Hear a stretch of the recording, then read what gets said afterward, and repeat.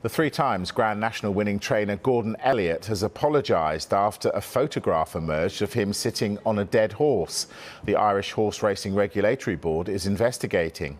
Well, Elliott won the 2018 and 2019 Grand Nationals with Tiger Roll, and he says the photo was taken while he was removing a dead horse from the gallops, and that without thinking he sat down on the horse to take a phone call.